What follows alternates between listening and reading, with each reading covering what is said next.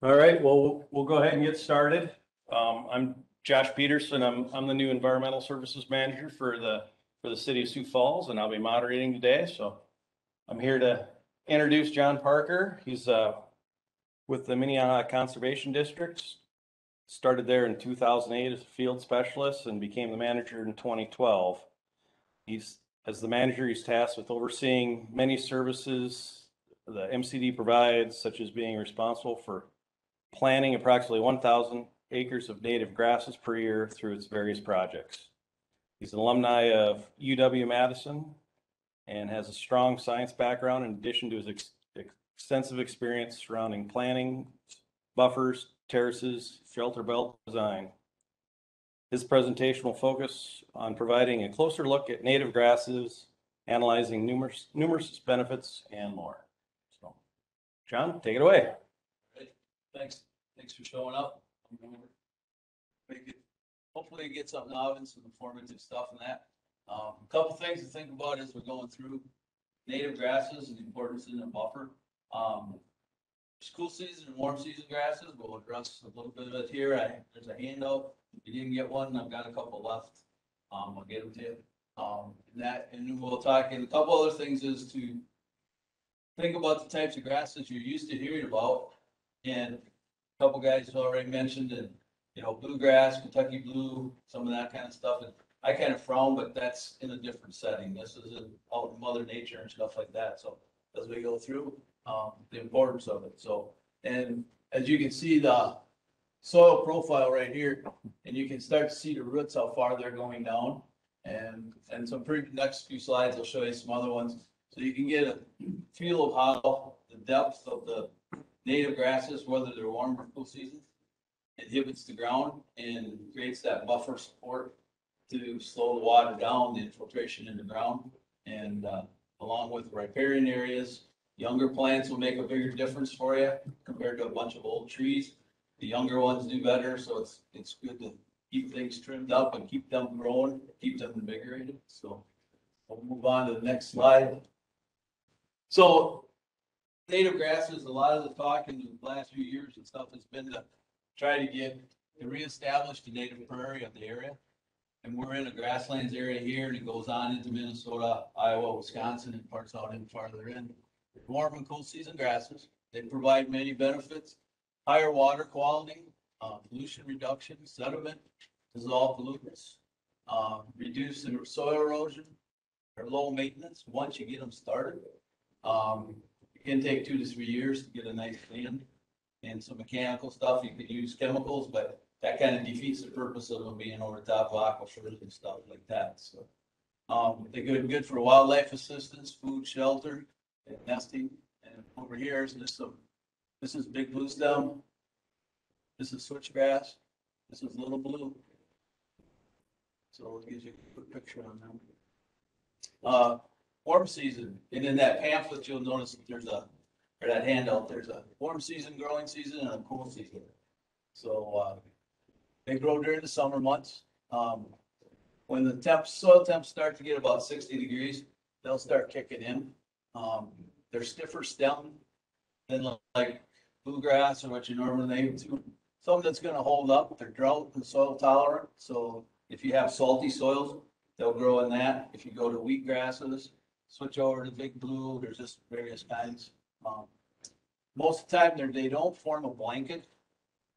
They'll be bunch grass. They'll grow up in small clumps, and then they expand from there. Warm season examples: switchgrass, buffalo grass, blue and sidewoods grama, Indian grass, big blue stem, the little blue stem, and there's many more. Those are kind of the top priority ones for this area. Cool season, they grow during the spring and fall months. So to think of it like a bell-shaped curve, you go up, you come back down. Cool season grows on both ends of it. The warm season grows in the middle. And again, in that pamphlet, it'll tell you that the cool season will start growing in the middle of April, normal years, and go to about the middle of May, then into the first part of June. Then it starts to get warm and dry, and it tapers off. Then the natives, the warm seasons, will kick in. They'll grow from then to about the middle of August. And then about from the middle of August till frost, the warm seasons will be done, cool season will kick back in. So part of the big thing that when you're creating buffers on the riverside or any place is that you got that competition of two seasons against one. So you have to do some mechanical means of controlling it or animal means. And that be cows or cattle, feeding on it, feed it to a certain height. 6 to 12 inches, get them out of there, let it grow a little more. But the problem is that if you graze it too short, the warm seasons, they won't come back that year. Okay, they will kick in. They will just lay dormant. So then your brome grass, your bluegrass, and all your cool seasons, they get a chance to grow. They go dormant. The warm season go dormant. Then in the fall, the cool season kick in. So you got two against one. And that's why sometimes it's hard to get the native grasses established. And if you don't do either mowing, burning, or a animal type to control it, it's tough to get it established. And then some people get discouraged at the district. Patience is a big thing. But tell people if it looks bad the first year, that's what you want, because you'll have a sprig growing up here, a sprig here, nothing in the middle. It'll fill in, but you gotta be patient. So, all parts at work, above the ground, wildlife benefit, coverage for soil, you get stiff grass, erosion and runoff assistance. This is where your buffers, if you get into the engineering part of them, gets to be more intense, but the amount of slope you got determines the width of your buffer. So if you got a lot of runoff, you need a lot of buffer in there in the grasses to catch and stuff, and that's where the different parts, and that's where you can go into putting into different types of grasses, the switchgrass and stuff that's going to stand and hold up a lot. It's a lot of resistance and moisture, snow, and then going on here. And then it'll give you some good wildlife benefit. Also give you some coverage for the soil and the stiff grasses, mainly the warm season. Wheat grasses will stand cool season. And then after that, big blue, side oats, switchgrass, and those Indian grass, those types will give you a lot more stiffness, catch the snow, hold things in place. And then your erosion and runoff assistance, it slows things down. And you can kind of do this at home. You can take a glass of water, just pour it on your tabletop, do it outside, but pour it on the tabletop, the water just poof, it's off the table. Well, then take a roll of paper towels and make a dam around it, put it down and pour it on there, and it runs up against it, catches it. Then add more water. Well, it'll slow some of it down, but some seeps through. That's just what a natural buffer does, or a buffer that's put around on the water, the rivers and the lakes. You got to keep that. The fields, we don't see too many of them around here anymore, but fence lines, they used to have grasses growing in them. That was a perfect buffer, because just like the top of the table, just like figure it as the top of the field. If you don't have anything to stop it when it hits the edge, it just keeps going. And where does it end up? Ends up in our water supply, ends up in the creek, ends up in the aquifer. Somewhere along the line down the road, we got to deal with it from one perspective. Below the ground, you can get erosion control. The roots will go deep, and deeper to go, the better to hold. Get good ground infiltration of the water. When it rains or on snow runoff, increased filtration, slows contact with groundwater and can filter the groundwater. And here's a example here of some roots growing deep on this plant. This plant not so you can just, common sense will tell you this should have more infiltration and better soil holding capability. So the next slide, here's the systems of prairie plants. And this is in 1 foot increments on the either side and 1 foot going above. So over here is Kentucky bluegrass, and you can see it's you mow it 2 inches, you're only going to have 2 inches of roots, and that's, I wish a week ago we did a dormant seed for a guy, and we did a tile spade, and I wish we would have saved that, because we went down about 12 inches, His pasture was about 2 inches tall, a little bit taller than the carpet, and his root mass on the bottom was about the same. So he had about 8 inches of nice black soil that had nothing in it. The roots, nothing like this, they were like this. And he pastured it, and we've got him into a program now, well, he's into SRAM with us through the Big Sioux project. But he's not gonna pasture it next year, and then he's gonna incremental graze it and harvest it. And he knows, we showed him, he knows, but a lot of the pastures, if you go and drive around the creek banks, if you don't see a lot of grass on them, there isn't much holding the soil there, and it'll just keep sloughing down. But these other ones, you can see, there's not as much there, 2 feet above the ground, but 14 feet, that's a lead plant. And we plant quite a bit of that seed in some native mixes. The thing with that is it can come up the first year, but it takes like 5 years to get that depth. But, and then there, and some of the other ones, this is a compass plant, and I'm trying to think here, big blue stem, this one here. Get about 6-7 feet above the ground, about 8 to 9 under the ground, so. Over here, this is buffalo grass. Buffalo grass is used in some yards and in some neighborhoods. Problem that people don't understand what that is that if you plant buffalo grass, you'll start greening up on Memorial Day, it'll start browning up on Labor Day.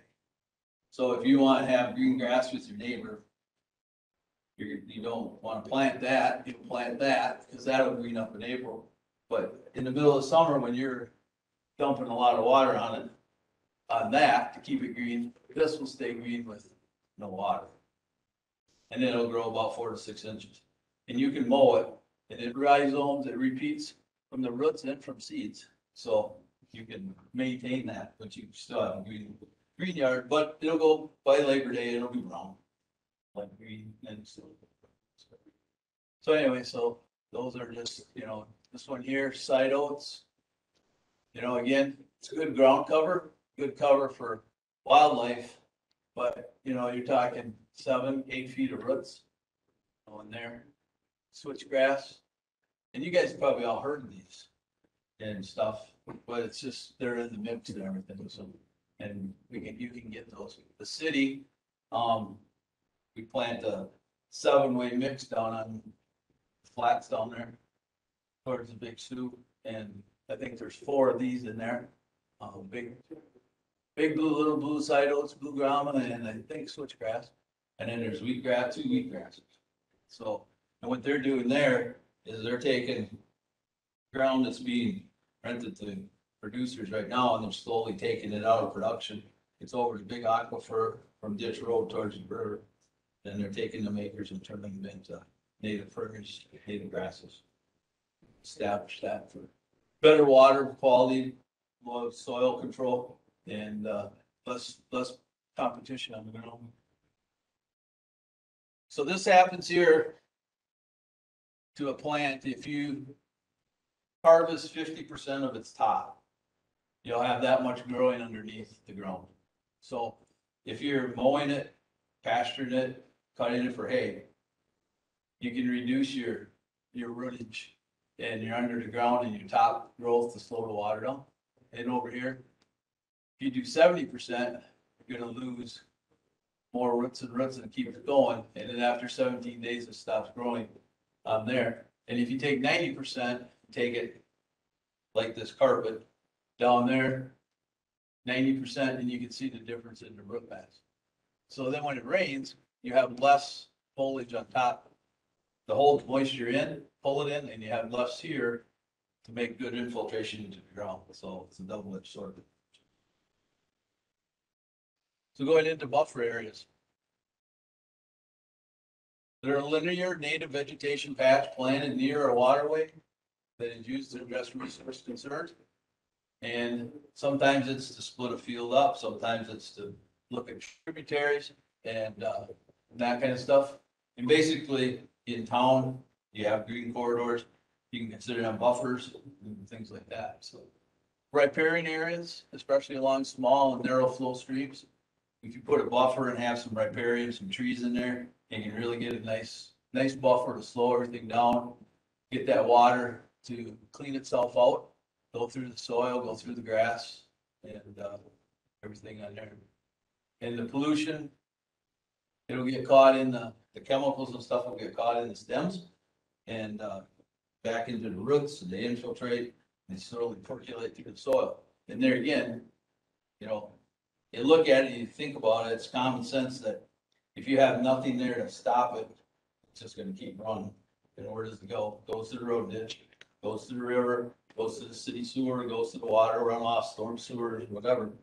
Then we have to deal with it in the other stuff. So the better thing is try to clean it up upstream of where you have to clean it. And that's part of the Big Sioux project, part of everything we do in Minnehaha County. We try to promote for wildlife and in that part, and the city's doing a big job on that. Plus the Big Sioux project is getting people involved in the buffer. And you don't want to make it mandatory, but someday it might be. Hopefully not, but politically wise, it might get driven to that. So, any primary benefits of them, you get erosion, reduction, pollution, and increased soil quality and stabilization. So, and this, like a bank like this, there was a bank out on Stump Creek that we looked at a week or 10 days ago. That was about 125 feet up. And it was, so it'd be about 3 times that, so it'd be up there. And the top had grass on it, but the grass was, again, no roots going down, and it was just like a ball knob. So, you know, those things, it's tough to get them back, but you can work on it.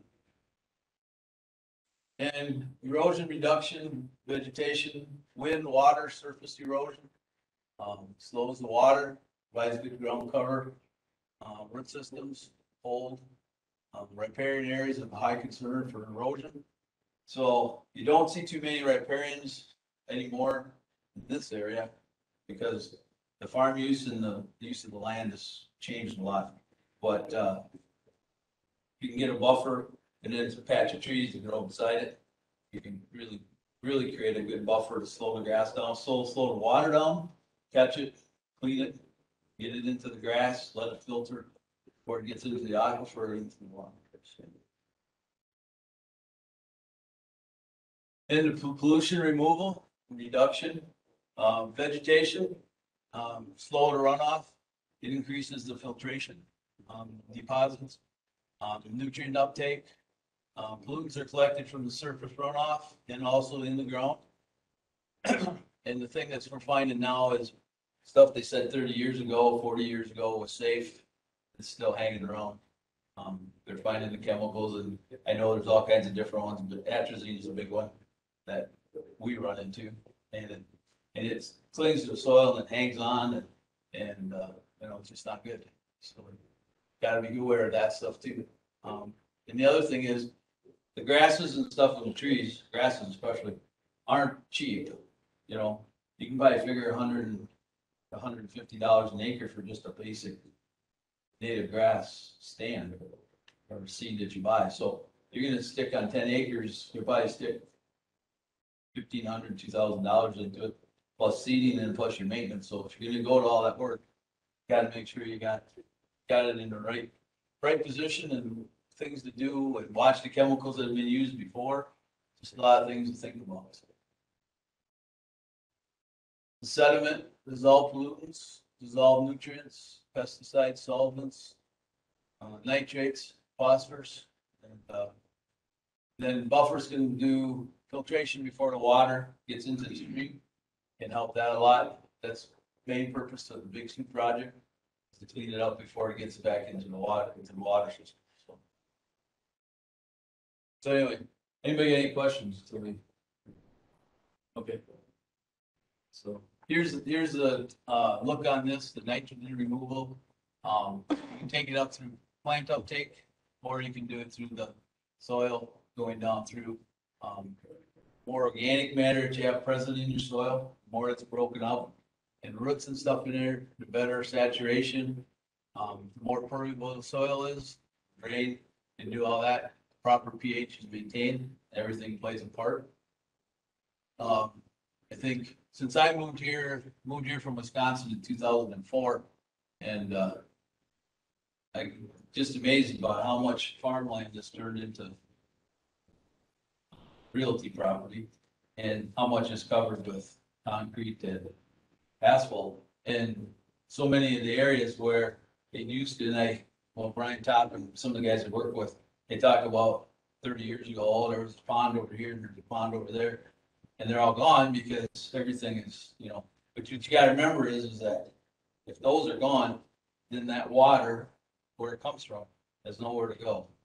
So then it stays in the street, stays in the water tunnel. So all this stuff gets moved a lot quicker now than it did when there were spots for it to slow down, let it filter, and then move on.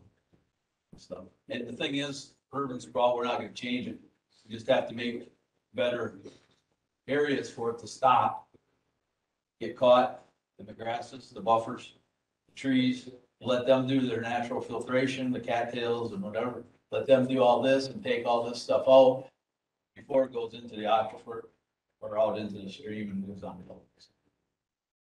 So phosphorus removal, that's probably the biggest one that we hear around here. Some of the lakes and stuff, it's the algae blooms, the phosphorus pop up June, July and make lakes inhabitable, and can't believe the fish really do too well either, but people are still trying to use it, but not there. So, and here's what I was talking about earlier, that if you're in a buffer, and it's probably hard to read, see from back there, but you want to leave enough vegetative cover to have some ground cover, but then you want some young trees and bushes and stuff growing, and then have your older ones to protect it a little bit too.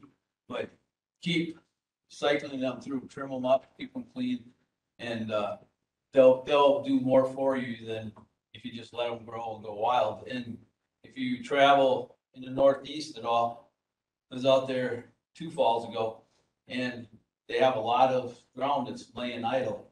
But now they're running into the problem is it's been idle too long, and it's getting overtaken with weeds, thistles, noxious stuff that they don't want there. And so now they're having little fights and tussles in the communities, what they're gonna do. Well, some people want to put cattle back on them, some don't. So it's just, you have to use the land is what I'm getting to. You have to maintain it, you have to use it and do something with it. You just can't plant it, let it go, or let it come back, because sooner or later it will plug itself up. So you gotta keep some stuff clean. Used to be a lot of fires and stuff out this way naturally, and that's kind of slowed down things. So an increased soil quality and stabilization, increased filtration of the soil through the slow runoff. And plus you got increased vegetation, makes your nutrients in your soil better. The roots go further into the soil and saturate it, and also make it more permeable for waters and nutrients, plus chemicals and stuff to go in, but then they get filtrated out. So the organic matter, seasonal coverage, vegetation assisted moisture retention. So you have all that kind of opportunities in those items. And your efficacy, location, select areas with the water sources, improve water quality, consider your water flow, riparian buffers may need additional considerations, and your width. And this little map over here kind of depicts here, you got your streams and your runoff, and your buffers, how they should be in place to help make that stream as clean as possible. And I know land uses dictate what gets done in them, but and most everybody probably is in here is in somewhat animated areas, but how many people have you seen? They buy 10 acres, put a house and shed up, and then they just clear cut everything because they want to clean it up. Well, that's okay if you put some more vegetation back, but a lot of times they don't. So then it's a clean shot for everything to move on you. So, buffers and riparian stuff are, the steepness of the slope dictates the width of your buffer. And the wider you go, steeper it is, the wider you go, because it's just like a funnel. You bring it all down, you got to go wider to make it work. And your adjacent land use, your vegetation, weather, frozen soils, snow, And then when that melts, if you have things in here, frozen ground, limited infiltration. Trees, not much grass, it's probably just gonna shoot through, you probably won't get much benefit out of that. But here, you got root reinforcement on the bank, plus some tall grasses and stuff.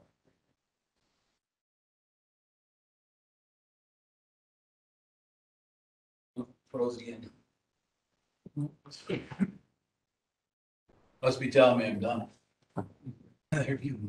So if you need to got any questions or whether we can ask here at the end, but Minnehaha Conservation District, that's our website. Big Sioux Project's got theirs. NRCS, that handout is an NRCS handout. If you didn't get one, we've got a few left. Then you can get a lot of information there and I'll lead you into other things there. And those are all the list place where all the information came from. That's it. All right, we'll go ahead and get going. Our next speaker is Barry Berg. Barry grew up in southeastern Minnesota in a small rural farm community. He attended Mankato State University and South Dakota State University, studying biology and wildlife. He's currently employed by East Dakota Water Development District with 15 years of experience working on the Big Sioux River Watershed Implementation Project as the watershed coordinator. Barry's going to talk about segment 4 of the Big Sioux River Project. Thanks, Josh. Yeah, and on that biography, I mean, I had 15 years working on the implementation project, and today I figured I would walk you guys through a little bit of history of the Big Sioux project and kind of start out where I started with it, which has been longer than 15 years. I hate to date myself, but we'll look at that, and then we'll look at some things that we've completed in segment 4 and kind of where we are today. So, okay, just a few project sponsors and partners on this slide. East Dakota Department of well, it's Danner now, Department of Ag and Natural Resources, City of Sioux Falls, City of Del Rapids. I'm not going to list them all off, but just appreciating all the sponsors and the funding that they provide for the watershed project and for our programs. Okay, so like I said, I'm going to go over a little bit of project history, our segment 4 accomplishments and reductions and success of buffers with reductions that we've realized in 2 segments of the watershed project. This photo in the background here, this is actually a photo of Brant Lake, by the way, and that is Skunk Creek this last summer coming out of Brant Lake. Silver point around it. Yeah, the middle button there, yeah. Okay, so this water control structure right here, the water from the lake to that water control structure, and then I don't know if anybody's familiar with the upper reach of Skunk Creek, but right in this area here is an outfall from the Wentworth ethanol plant. So that's where they discharge into Skunk Creek, and that was the only water. And I can't zoom in on this, but when I was flying the drone, I flew over that pool that was below that, and they have metal bars and stuff to keep the carp and rough fish from running up into the lake. That thing was full of carp. I mean, there were just gigantic carp in there trying to get through there, but nothing on the other side, so they couldn't get it through there. So, but I thought that was pretty neat. Okay, so I'm going to start out with the beginning of watershed projects.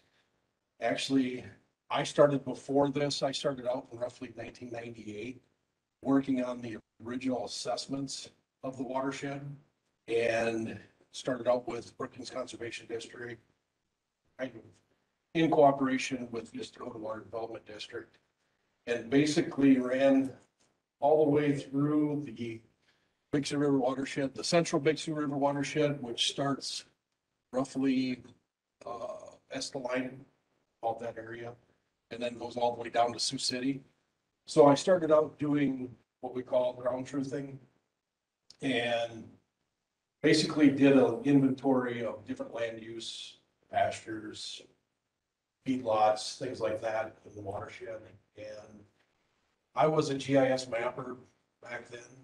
Used that for some of my grad work that I did at SCSU. And so I started a ArcMap program where I could take all of the points and all the different areas that I had documented through the ground truthing.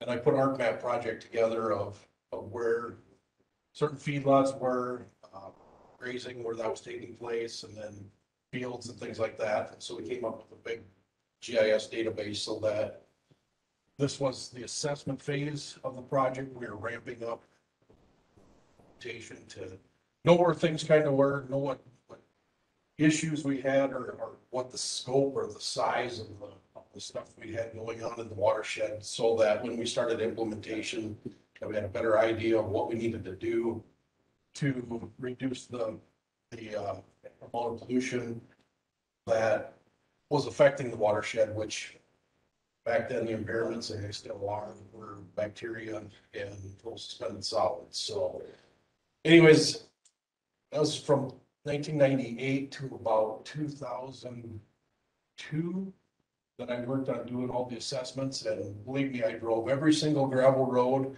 every dead end road in that entire area up there. And I spoke to, I think, about 1,400 producers and interviewed them on their operations. And yeah, it was quite a deal. We got quite a bit of information down.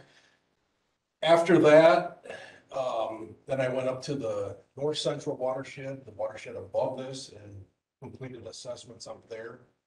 And then got hired on through SDACD, the South Dakota Association of Conservation Districts, in 2003 to work on the implementation.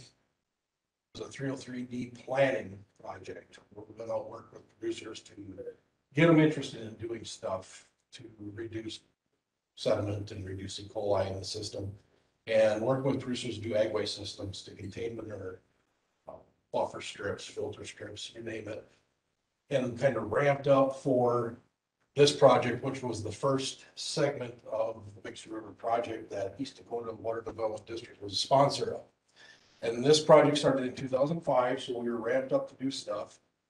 And on here, you can kind of see I pulled out of our tracking system. This is DNR's tracker page where all the stuff is entered in, all the dollars are put in, what gets spent on what practices. So we can tease out some of the practices. It's not a list of all the practices that were done, but it's the main ones: ag waste systems, grazing systems, riparian area protection. And this riparian area protection are like filter strips, buffer strips, things like that. These will change as I go through these slides, but I kind of want to give you an idea of what happened throughout the years on the project and how it's transformed into now. But this was 2005 to 2010. And you can see the practices. This is Sioux Falls right here. So most of the practices were upstream of Sioux Falls, and there were a few up in the north central portion of the watershed that were done, because that was the area that was the project was keying on back then. Okay, and after I did the 303D planning to ramp up for that first segment, I didn't personally work on that first segment. I kind of shipped down to the lower portion of the watershed project, and Lincoln Conservation District was the lead sponsor for that project. So 2008, after I finished up with the planning, I moved down to the lower end of the watershed, and I was a lone soldier working in Union and Lincoln counties, doing conservation work, working with ag waste systems, conservation tillage, grass waterways, riparian restoration. And this was a 2-year segment. Prior one was a 5-year segment. This was only 2 years. So started getting a few things done down in this area. Terracing, that was another big practice. As you drive down into the Lusk Hills and lower end of the watershed, you see a lot of terraces, a lot of steep landforms. So those terraces are a big practice, and it's something that's needed down in that area. So okay, then we moved into segment. I moved into segment 2 of the Lower Big Sioux. That went from 2010 to 2012, and a few more practices down there. Ag waste systems, grass waterways, grazing systems. I didn't list the terraces on here. That's just some things that I didn't pull up to put on there, but there's a few of them on there. Anyways, 2010 to 2012, Central Big Sioux River Project segment 1 was ending in 2010. And wasn't really a sponsor that was willing to grab onto the next segment of it, segment 2. So there was talk about, what should we do? I kind of got wrapped up in some of those conversations and ended up they went into an interim project for the Big Sioux, and I took on the interim, which was just a kind of bridge from segment 1 into segment 2. And while I was working on the lower Big Sioux, every 2 years I was doing a final report. Every year I was doing a final report, or I was doing a new report, or they call it a project implementation proposal for the next phase. So either year I was doing reports, and then I was helping up in the central, doing reports up there. Kind of got tired of writing reports all year long and compiling all the data, and it was taking up all my time. So I said, why can't we go back to a 5-year project? And how about this? We combine the lower that I'm working in with the central and make it one project. And so at the time, DE&R, now it's Danner, bought in to that idea. And so we combined the central and the lower, and we found a sponsor, which was Moody County. So they took over sponsorship of that project. That was the big merge. And from that time on, everything started to click. It was a lot better as far as logistically, the final reports that need to be generated and the stuff being done, they were easier to handle in that time period. And it was a big area, but we got a couple people working on it at the time, so that kind of helped out. But when that got combined, we started doing more ag waste system cropland BMPs, terraces, filter strips, things like that. Riparian restoration protection. This is Skunk Creek right here. Comes in, there's Sioux Falls, but this tributary of Skunk Creek. You start seeing these red ones, which are the riparian restoration protection. Within that second segment of the Big Sioux project, that's when the SRAM program came about. That's when I started developing it in 2012. 2013, we rolled it out, and I finished getting all the contract work and everything in place. But those red dots are SRAM and RAM projects on Skunk Creek. And if you're not familiar with those, maybe let's come to some of next year, I'll do a specific talk on that. But basically, they're SRAM and RAM are buffer programs. They keep the cattle out of the stream during the summer months, but you can hay it. Mechanically hay it, so you're using vegetation, you're getting use out of it. Then after September 30th, past the recreational period, you can go in there and do a fall grazing. And actually graze it, but you have to have an alternative water source available. So that pulls the livestock away from eating around in the stream and doing their business. So I'll give you that. That's just a quick overview of what the SRAM program is, but it's been very successful in reducing the E. coli, and it has some effect on the sediment, not as much as the E. coli though, in the water in Skunk Creek. So we've had really good success with it. That's segment 2, like I said. Here's segment 3 from 2015 to 2020. Moody County was still the sponsor of this. And again, now you're seeing our ag waste systems, the black ones, they're kind of popping up. These are the main tributaries in blue around the watershed. They're actually the impaired tributaries.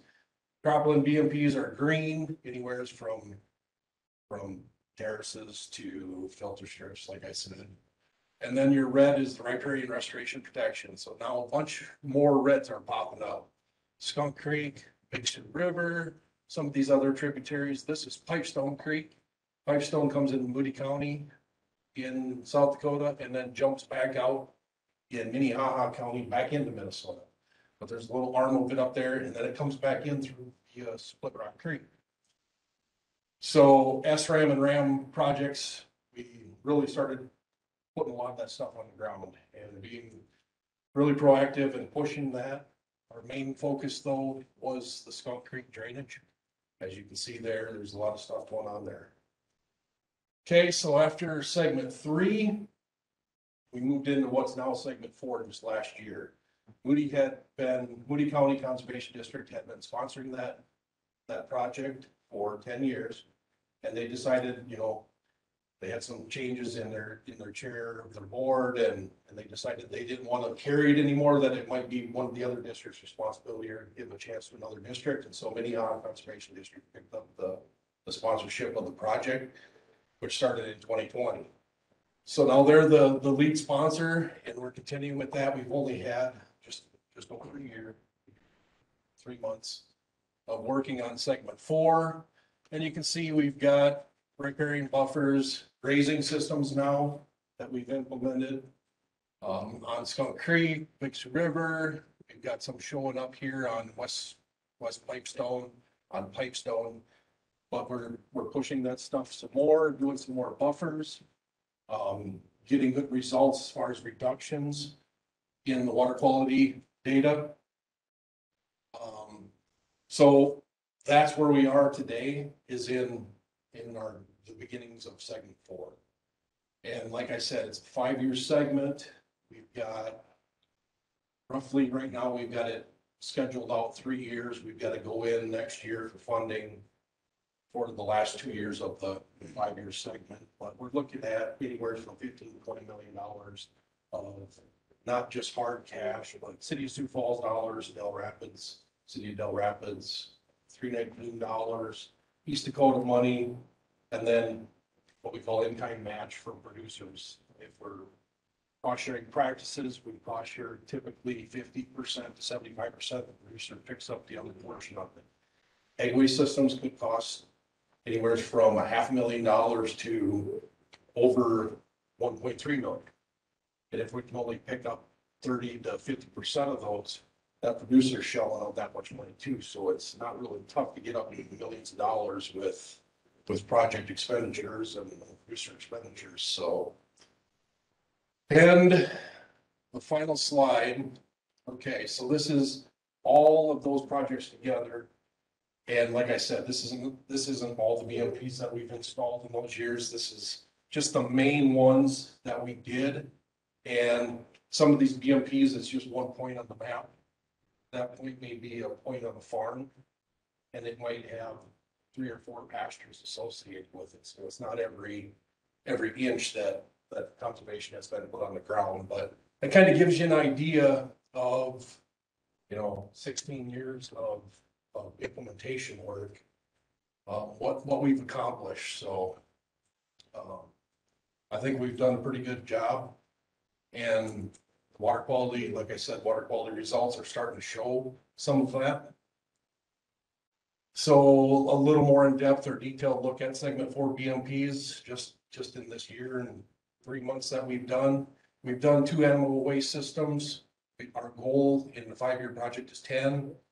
And RAM, we've got a goal of 300 acres. We've done 64, 2.6 miles. SRAM, we've got a goal of 2,000 acres. We've done 119.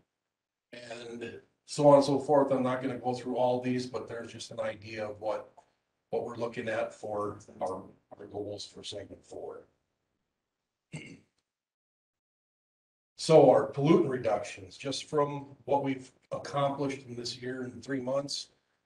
Nitrogen, we've got a reduction of 4,589 pounds per year.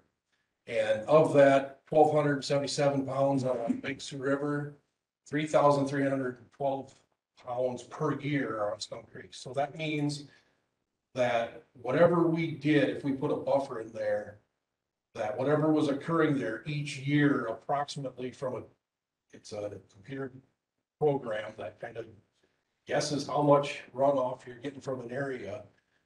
Each year, you're losing that many pounds of nitrogen. And so it's not just saying, oh, you've reduced it 4,589 pounds each year, because now we put something in place that grass or whatever that has been, that is now using it up and has stopped that from occurring each year. So you really got to think on that type of scale, and when it starts adding up that way, you get pretty incredible numbers. So this is just 1 year. Phosphorus happened to be exactly 1,000 pounds. Big Sioux River, 345 pounds. Skunk Creek, 655 pounds per year. Sediment, 332 tons per year. If you got a tandem dump 15 ton. You do the math, you got 20 dump truck loads that per year that would be dumping to Skunk Creek or Big Sioux River that you've reduced, so. And bacteria on the bottom, a little bit, I mean. Bacteria numbers, I hate putting numbers up there because when you start talking bacteria, they're on a larger scale. They're colonies, they die off, they reproduce, and in a handful of water, you can have, literally millions. So the number gets so dang large, I never display them in numbers. Only on my reports to the EPA do I put them in numbers because they know what numbers are what, so. Okay, so for our SRAM, seasonal riparian area management, and RAM, riparian area management, we're approaching the century mark. We have enrolled 85.7 miles since 2013. Now, that's 85.7 miles on the right-hand side of the street, and 85.7 miles on the left-hand of the street. It's not just one side counted and the other side counted. It's both sides all the way up. So if you double that number, that's how much stream bank that we are protecting. So we're approaching that 100 miles. When I first started this was a pilot program that I developed, and I threw it out to DNR as an idea that it was beneficial for producers because they still had use out of the area, and yet we got water quality benefits from it. Try this. I never dreamed that it would go this far and all of a sudden blow up, and everybody, both sides thought, heck, this is a great idea. So I didn't think it would get this big, but it has. So to date, I went through and crunched some numbers, and the funding that we have, 319, and then the SRF non-point source funding that's generated through the Clean Water Quality Fund through DNR, through loans that City of Del Rapids and City of Sioux Falls take out to do sewage treatment, sewer pipes, things like that. And town doesn't experience, or the municipality doesn't experience any additional interest or any payment that's additional. They just mess with the interest rate, and it generates funds for the project to do the water quality work, basically. So those were the funds that were used. 319, City of Del Rapids, City of Sioux Falls. This was a total spent on that 85.7 miles. So just shy of $3 million. And when you break it down, that's $6.56 a foot. That's two sides. So on one side, you break that down again, it's $3.28 a foot. You can't stabilize or do any type of soft protection on stream banks or anywhere near that cost. There's been some riprap projects done, and I'll tell you, the riprap projects that have been done on the Big Sioux River started back in 2009. Back then, it was about $88 a foot, and now adding the fish habitat and everything else, you're probably going to be up to $300, $400, $500 a foot. So it's gone crazy. So what I was trying to show with this is it's very inexpensive to take this and not do anything to it, not even take a planter out there. Don't have to plant the grass, just let it rest. Let it be for a while, let it seed itself, and then it works. It's just a lot of pressure when this is going on all year long. That grass doesn't have any time to come back. There's no structure, there's nothing there. So that's the name of the game. It's a very inexpensive process. The more and more that we get introduced to doing this and actually get educated about, you can make this system work. You can do SRAM. You can raise cattle. You can raise a profit. You can make a profit on this land without having to say, I can't go graze it, because you can. So it's working both ways, and I want to continue to push that out there. And this is the way I can do that. think Alexa's talk is after mine. Yeah, and so our project specialist will be talking after I'm done here. And she's gonna show the website and how we're trying to get the information out there to the public more and more to educate. Not only producers that are looking to get into our programs and stuff, but also the general public on, you know. This isn't I live here and I'm an urban person and you live out there and I don't pollute, you're the polluters and the finger pointing. You know, we're all in this together. Mayor Huther was here. You know, his big thing was, I'm a polluter too. Everybody is. But it's gotta be working together at the common goal of better water quality. So we've got to stick with it and come up with new things. And that's what we're trying to do with the website and open up and take down those walls and make sure it's more transparent and everybody can see what's going on. So anyways, with that, what do you have any questions? Did you find your SRAMs to be beneficial with your E. coli? I would believe that's coming from the grazing livestock, or is there from like manure application on crop fields or both? Yeah, and actually, we didn't put a study together to study per se if there was land applied manure and grazing and the difference between the two. It basically, that was taken out of the equation. It was take the water quality sample at the bridge below whatever land that was enrolled in the program and difference prior to putting SRAM in to after. And so and in all those areas besides the pasture, there's land applied manure going on. It's a hard thing unless you're going and interviewing everybody, but it's going on and it's beneficial for cropping and stuff. But we just didn't capture that, but we know it's there. And once the buffer was installed, it didn't matter. Crashed the E. coli numbers. I think the majority of it is the actual grazing, the in-stream direct deposit of E. coli. It is what it is. You're standing there and you're crapping right in your water source. At least a lot of times they would face upstream and crap as they're drinking, so it's some did. But yeah, I think that answers your question. Yeah. What's the 319 funds? 319 are federal funds given to the states and they're given to Department of Environment or Department of Natural Resources. They're federal 319 designed for specifically for projects like this for water quality and that type of stuff. So the state basically has an annual meeting where you can come and send in or apply for those funds with a PIP, project implementation proposal. They review the proposals, they decide, you got a budget in there. They've got a pool of money that comes in each year. They decide how to break it out amongst all the people that come and ask for the funding. And once they break it out, they just can use those dollars on specific things that are geared towards water quality. So you're just starting year 2. Would you have to rewrite the MRCPP 5 years?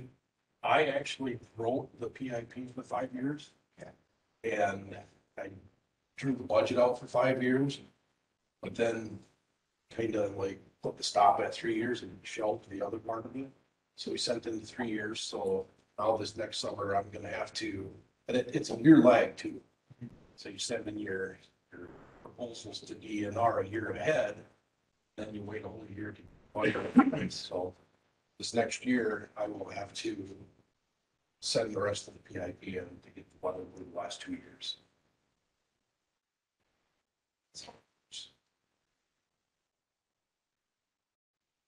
But I understand that each situation is different when we're trying to achieve like a reduction. Like, is there a best bang for your buck as far as the position put in place? Right. Yeah, and You've got software that has a suite of BMPs that are programmed into the software. And so you take the software, you put in the distance from the water body that you're trying to treat.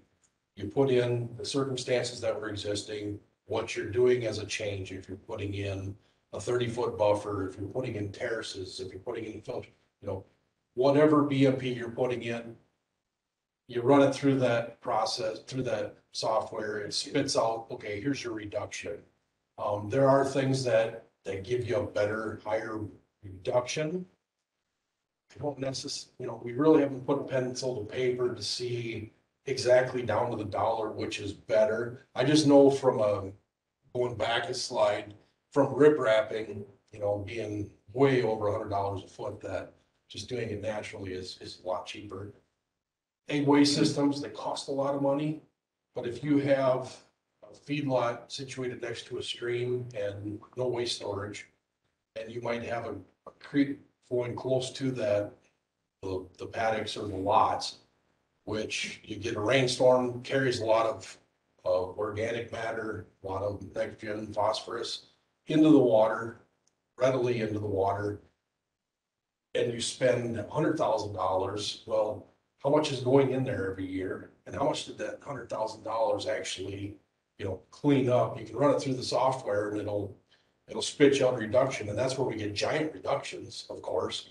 We spend giant amounts of money as well to pay for it. So I really haven't gotten into that much detail. And it's because I'm doing this, or I'm talking to guys, I'm trying to get them interested in the next SRAM or the next project. So When you show up and take a look at it, it's apparent to you what needs to be done. from doing it for 20 plus years, kind of walk on site and go, yep. And then start the conversation, and it's pretty easy to tell what, some things are out of place and what needs to be done. Some are difficult. I mean, it's like, yeah, this is happening, but how the hell do we do that? We put a tree there, this is gonna happen, and if we do this is gonna happen. And so some are less obvious than others, but doing it long enough, it's pretty easy to understand. Is it difficult to get people on board? Just depends. A lot of times somebody's been doing something for a number of years, and that's just the way it's been done. Their parents did it that way. They're doing it that way. If I came and told you that you're washing your dishes the wrong way, you should do them this way, are you gonna listen to me? So there's a fair share that they're tough to change the management, but education and when part of my job is to research stuff, university studies, and love doing that and finding new things that guys are doing and coming out to their place. If I'm talking to somebody, I ain't doing that, I'm just gonna end up blowing a bunch of money, and what you do, break me, and show them this actually make a profit this way. And so just education and persistence. But yeah, I would say, 50% are pretty eager and willing to work. The other 50, you gotta invest a lot of time. And there's 10% probably that are just, I'm doing it this way and this is the way I do it. All right. Next up, we got Alexa Cruz. She is the watershed project specialist for the Big Sioux River project. She joined the project in the summer of 2020 and has since worked to develop its public presence. She aims to share the project's methods and successes with all those who live and recreate in the watershed. So, Alexa, take it away. Awesome, thanks. Are we able to close this out so it's not in there? Awesome, thank you. All right, as you said, I am Alexa and I'm with the Big Sioux River Project, and maybe you've heard of us, maybe you haven't, and maybe today you just heard about us. If you listened in on Barry's talk, that might have been your first time hearing about us. But at the end of this presentation, I hope you'll have a pretty good idea of what it is we do in the watershed and where we're headed with our project. All right, so what is the Big Sioux River project. We are water quality. I'm giving this brief overview for those of you who aren't familiar with our work, but the Big Sioux River project, we're just leading the way to improve water quality, not just in the Big Sioux River, but the entire Big Sioux River watershed. So obviously, a river is not a singular system disconnected from everything else. We have a lot of tributaries, streams, creeks, that sort of thing. And we wouldn't be doing our jobs if we only focus on the Big Sioux River. A lot of our tributaries are also impaired and have a lot of pollutants. And if we don't get those cleaned up, we're never going to get the Big Sioux River cleaned up. So we are focusing on those as well, especially Skunk Creek, as that is a tributary into the Big Sioux River right before Sioux Falls, which, as you can imagine, is a pretty big focus of our project. The Big Sioux River project is a non-government, quasi-government entity. We are technically employed by the East Dakota Water Development District and the Minnehaha Conservation District. So if you heard John Parker speak earlier, he's with the Conservation District. They are our sponsors for this project, for this segment of the project. And what we do is we implement best management practices, typically on agricultural land, like I said, right next to the Big Sioux River or its tributaries, to improve water quality. So for example, we have some best management practices related to livestock. We've got waste storage facilities. We do animal waste management systems to keep animal waste contained, not entering waterways, not running off feedlots.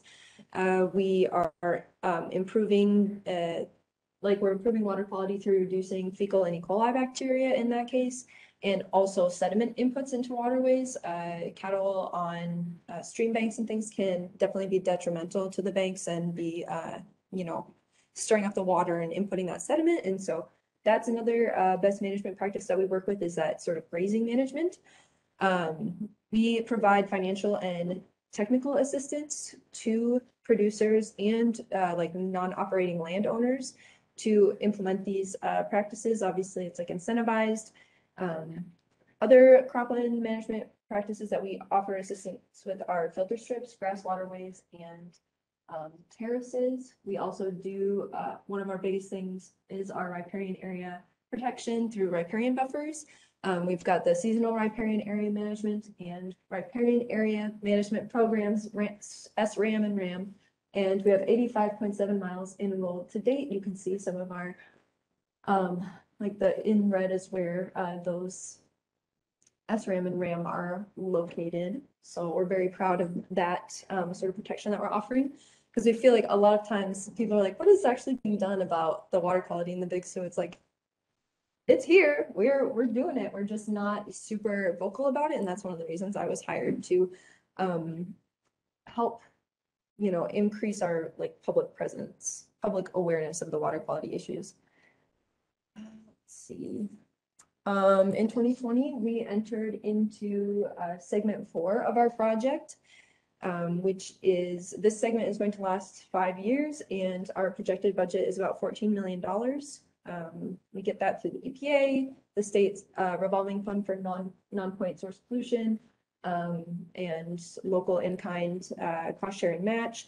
And we are continuing in this segment until 2025, and we're implementing best management practices as usual.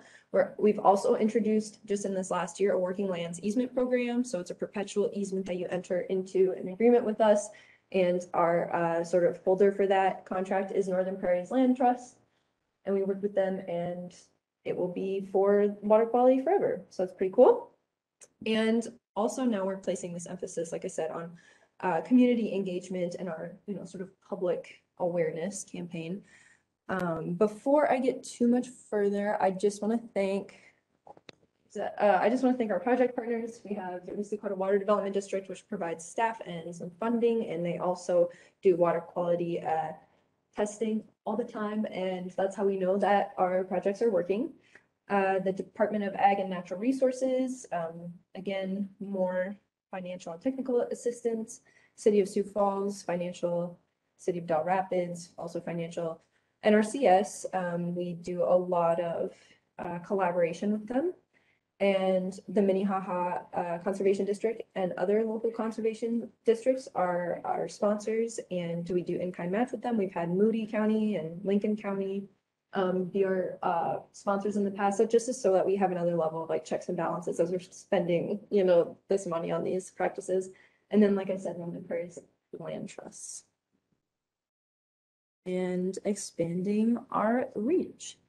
Oh, one more thing, actually. If you're confused about our relationships with all our partners, we do have a handy infographic on our website, bigsiouxriver.com, that shows our relationships to all of our different partners. So anyway, as we get into it, who knows about the Big Sioux River Project? In order to expand our reach, we are making these moves to become a more familiar, you know, hopeful household name, especially in the Sioux Falls area, but throughout the entire watershed, really. We have an established presence within the conservation sort of community. We like our projects at this point are selling themselves. Farmers, you know, have coffee shop talk and they talk about us, and we have more work than really we can even handle right now, and are looking at getting more employees. But we aren't super well known within just like the general public sort of community. So how do we get the word out to all of our stakeholders in the river? So I was just hired on last year. One of my big things was supposed to be our, you know, our branding and making us have a consistent image. So as you can see here, we have some of our branding, Big Sioux River Project. Hopefully that becomes a more recognizable symbol and logo for people. We've got bigsiouxriver.com. You can do any varieties of .net, .org, that sort of thing, and that'll come up too, as well as bigsiouxriverproject.com. This is important for us, especially because now for producers, we can say, hey, if you want to sign up for this practice or apply, here's where you can go on our website and you can fill out that form, do that application, send it in, and it's a much faster process than it was before, when we were doing things by paper and snail mail. So there's that piece of it. So we did our branding. We've got our, you know, our online presence, our website. That's something I built over this, especially this spring. We also have a presence on social media now. That's one of the ways, you know, it would be absolutely silly not to take advantage of the power that social media has. And so that was one of the things I was tasked to do, is to get us a social media presence. And so you can find us on Instagram and Facebook and LinkedIn and Twitter at these different handles. And our, you know, this group that we're targeting. Our followers are more likely, you know, community members, members of the public, not necessarily farmers and that sort of thing. So we're saying, like, you know, we share these different things that we're doing. So like so I have it set up so that we do share some things that are like what you as a member of the public can do on your own little yard or just in your house for water quality. We do that on Tuesdays. We have a tip. Today will actually be about the summit though, since we have a bigger event going on. But we might do something like, oh, pick up after your dogs, or here's when you should fertilize your lawn. Don't, because that runs off into storm drains and pollutes the river, that sort of thing. And then on Wednesdays, we share like a wildlife, like a member of the wildlife of the watershed. Those are pretty popular and keep more interest. And then on Thursdays, we talk about our projects and our programs, and hopefully get the word out there just a little bit more, like, here's this riparian buffer we're working on right now, or here's this plan we just finished for this animal, like this ag waste barn, deep pit barn or something like that, right? Like, we're sharing those now, hopefully with a slightly broader audience. And Fridays, we just do a feature of a spot in the watershed, and I would love to make that more of an interactive thing in the future and get like submissions from other stakeholders. Let's see, other sort of marketing that we've had our, you know, like I said, our website and our social media. We also have the City of Sioux Falls is still running a radio campaign that you know, I think it's like $80,000. It's a pretty expensive like yearly thing that they do, but that just runs ads on just different things, again, that the general public can do to improve water quality. We've also been in a handful of articles in this past year, just different announcements too. And we also have been working on, recently we had a $3 million grant for the conservation, regional conservation practice program, some partnership program. There it is. There's so many acronyms to remember. We are sending out these cards to people to let them know, like, here's, you're in this priority watershed. Here's some of the practices that we are cross sharing right now. So just different ways to sort of get that information out there and get more people involved. Some of the events and tours we did this year, we had a Senate Appropriations Committee tour. Just a bunch of senators came out and took a look at the watershed.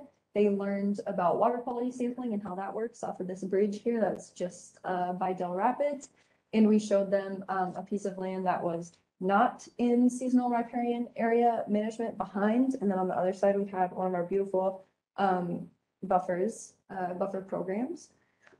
That was, I think, a good moment for a lot of those people to see, like, here's out in the field, here's where these dollars are going. We had a legislator tour, which was quite a big group, actually. I think there were about 40 people there. And for a lot of these, like, people, this was their first time, like, seeing a waste system like this, which I don't know if y'all grew up in the country or on a farm or anything like that, but that's pretty crazy to me to be in South Dakota and not have ever been to, like, an animal containment facility. So that was a pretty unique moment for a lot of those people to connect with, like, their constituents, like, oh, here's like a whole subset. You know, South Dakota is so big on ag. To not have had that connection before was kind of a shame. So we showed them one of the barns that we've implemented as one of our best management practices. And this is actually a barn that's pretty near Wall Lake, if any of you are familiar with that. And so this runoff goes directly there, but not anymore because it's nicely contained in this ag waste facility that we've implemented. I also attended and went to the Dakota conference at Augustana University. It's pretty amazing to see, like, just like this sort of event, there's a lot of other people in the watershed who are doing things that are not, like, not necessarily ag based, right? These people are writing things about the history of the Big Sioux River, and they're, you know, making art and writing poetry and things like that. And that's just another way that the general, you know, public, you know, can connect with the watershed. We also worked with Friends of the Big Sioux River on the El Rio beer launch. Did anyone have that? Anyone have that beer? Yeah, it was pretty good, right? It was nice. Mexican lager. It was delicious. And yeah, so we helped, we talked with our parent group, East Dakota Water Development District. They gave the water right permits for the El Rio beer to collect that surface water and filter that for beer making purposes. And we're definitely looking to get involved with Friends of the Big Sioux and the Big Sioux River Project more in the future. This was they had two beer events, excuse me, in the last year. I can't remember what the first launch was called. Anyone else? No, I don't remember what the first beer was, but it was like launched on Earth Day. But we're hoping in the future to do more of these and possibly like a beer tour of the entire watershed. Just gets another group of people interested in the health of our water and, oh, it's drinkable? No, not really. Like, there's a lot that has to be done to it before that can happen. So also Friends of the Big Sioux River had they launched their open house. They have a new office. So we were at that, supporting them. We did a tour with the Pipestone Soil and Water Conservation District. This was largely to show about SRAM. So actually our programs are gaining quite a bit of traction here in the Midwest, and our surrounding state neighbors are hoping to implement some of these things. We are talking with people in Rock County, Iowa, about doing some of these our riparian management systems. Like there in Minnesota, they've already secured funds to do basically our exact SRAM program over there. They don't have nearly the funding that we do, but it's a start because the watershed doesn't have a boundary. The river doesn't have a boundary like a state line like we do. It's so strange to parcel it out based on state lines. It really doesn't, encompass the whole thing. We can only do work on our pieces of the watershed that are in South Dakota. So it's awesome that we're able to get partners like this in Minnesota and Iowa to help the other parts of the river and the watershed that aren't, within our boundaries. We also presented at, or like we were present at Riverfest for the first time. We had all of our sort of informational materials, our sort of successes and our numbers and that sort of thing, and then also an interactive thing that kids really liked, where you could put a sticker on where you are in the watershed, and we can get a map of where people are. So it's pretty cool. And then just recently here, I did a course for Ollie with the Friends of the Big Sioux River, Friends of the Big Sioux River's Travis Entenman. We presented to, I think it was about 45 in person, and then online there were like another 30 or so people who were listening in.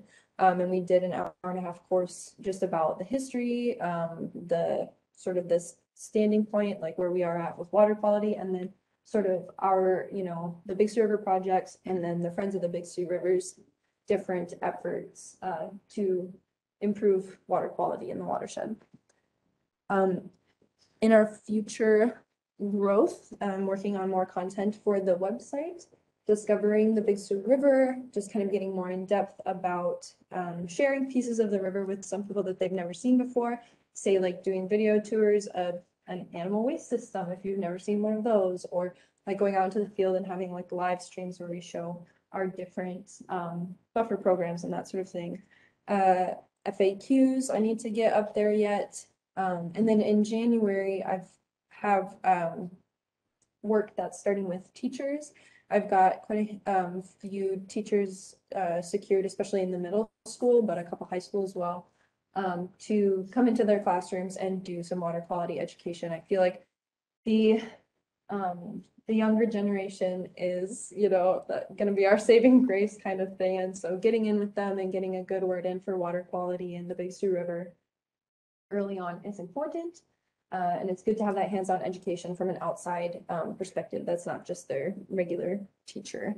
I also, if you're into that kind of thing, look out this summer. We have a couple local businesses that we're working with to do bike scavenger hunt and also to do cleanups via kayak with Sioux Falls Kayak Rentals. So keep an eye out for that if that's something you might be interested in. And then we have some virtual events planned as well.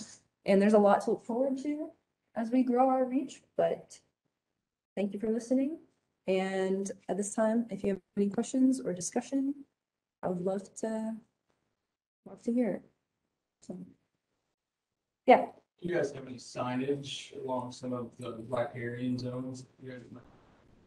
That is a great question. No, we don't, but it is something that we have talked about doing, especially as we do our working lands easements now, since that is perpetually in our care. We can more clearly say, oh, the sign is going to be here, indefinitely unless it gets damaged or something like that, as opposed to a lot of our contracts that we enter into are 10 or 15 years. We do have, however, a few higher profile sites that are visible from like the interstate, say like just north of Sioux Falls, right north of the water plant there. We have like a mile of SRAM, and we'd really like to get in like a billboard there to say like, look, this is where your tax dollars are going. It's actually improving the water quality, and we have measurable, reductions to show that. So yes, keep an eye out. Yeah, cheers. Thank you so much for listening to me yammer on about how we're changing our project and growing. And yeah, thank you so much. Cheers, you guys.